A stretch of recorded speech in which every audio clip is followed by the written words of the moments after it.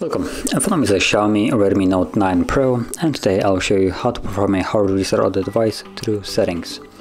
So to get started, let's go into the settings, and from here choose About Phone, and in here at the bottom or somewhere we should find Backup and Reset. There we go. And then at the bottom you will have Erase All Data, Factory Reset, and again on the bottom Erase All Data. Then if you have some kind of protection on your device, PIN, pattern, password, fingerprint, you will need to confirm it.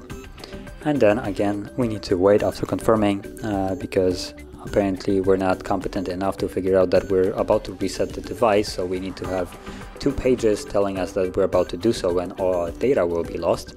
But once we wait the 20 seconds, that I totally didn't feel like a waste of the time, we can tap on OK and begin the process. Now this will take several minutes, and once it's finished we should be then greeted with the Android setup screen. So I'll be back once that is visible.